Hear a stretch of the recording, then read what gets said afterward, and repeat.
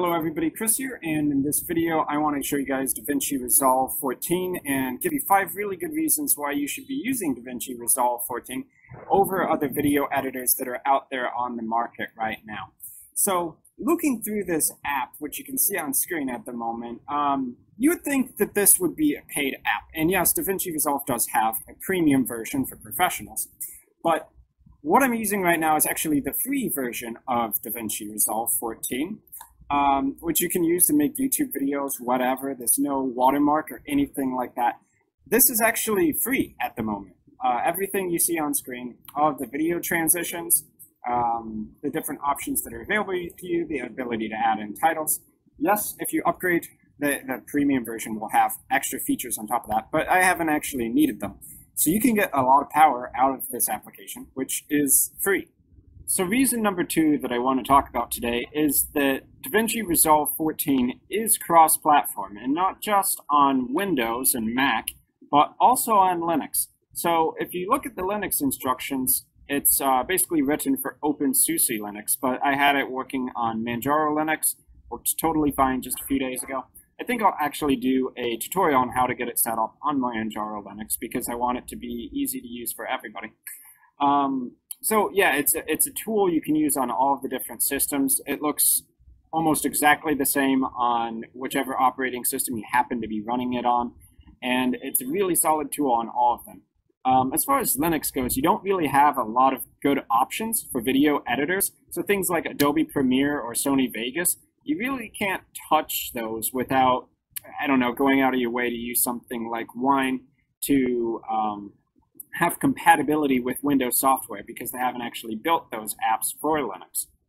Reason number 3 is that you can do increased speed playback where you can actually still understand what the person in the video clip was actually saying. So if you set it to ×2 speed, there are some video editors where it becomes incomprehensible what's being said. So it makes it really hard to edit at ×2 speed. But in Davinci Resolve, it's one of the better video editors when it comes to this, where you can actually easily understand what you were saying as long as it was reasonably clear when you were actually recording the video, or in other words, at ×1 speed. So here I'm going to enable my sound for a second. And what I'm going to do is I'm just going to play back part of the video clip so that you can hear how it sounds at ×2 speed, and just let it talk for itself. Where all the audio levels are at in the video, if they even have that feature of providing the audio levels. So here it makes it really easy to make a cut at the beginning of the video, because I know I'm not talking for this first. So as you can see, hopefully it sounds really clear, and it's easy to edit at that kind of speed. And that's a big advantage, because if you're actually editing your video, and let's say you were recording for 40 minutes, you don't really want to be sitting there for 40 minutes just trying to hear everything again. If you can speed that up to ×2 speed, it can drastically increase the speed of your video editing process. So reason number 4, it has responsive cutting and doing things like ripple deletes, taking clips out.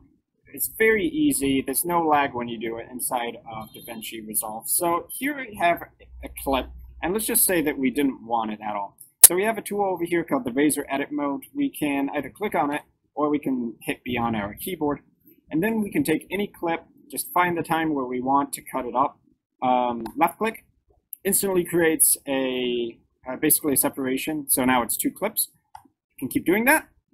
As you can see, there's not really any lag, and I'm not running a monster machine. I'm just running 8 gigs of RAM. It's nothing impressive.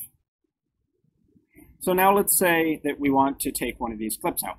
So I can select it and just do a Control X. Okay, it's gone completely. But let's say you actually want to do what's called a ripple delete, which is where you have video clips, and when you remove them, you want everything to the right to move over to the left in order to make sure that the clips on the left and the right can continuously go into each other without having to drag clips around manually.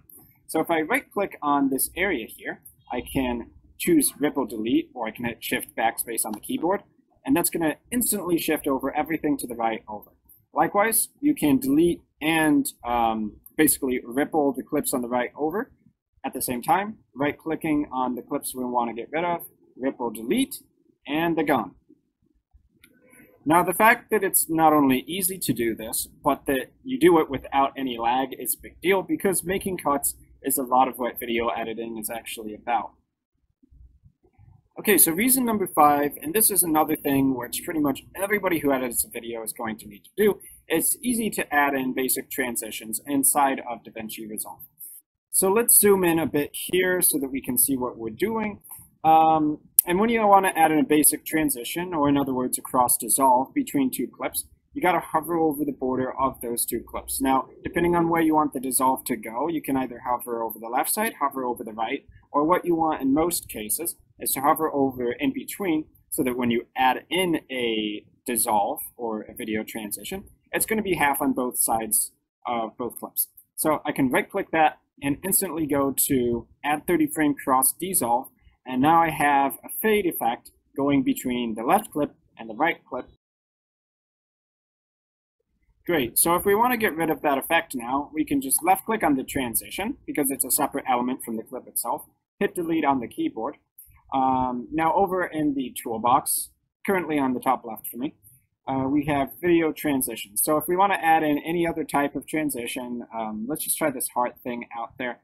You just drag it onto the clip. As you can see, depending on where you're dropping it, it's going to kind of position it accordingly. So in most cases, once again, you probably want it over half of both clips. So I'm going to drag it there. If you want to lengthen it, you can just click on the left or right bounds and drag it until it's the right length you want. And now if we want to test that transition we just added, once again, you can just position where you want on the clip. You go ahead and hit space, and it's going to play back in the preview window. So while other video editors are going to have similar elements to what you see here, the fact that it all comes together as a package where it's not only easy to use and responsive, but also free and cross-platform, including Linux operating systems, in my opinion, makes Davinci Resolve the best video editor going into 2018. So thanks for watching this video. I hope you guys go ahead and give it a shot. And if you want to see a more complete tutorial from me on how to use Davinci Resolve, I have a link down below in the description. So thanks for watching, and I will see you guys in my future video content.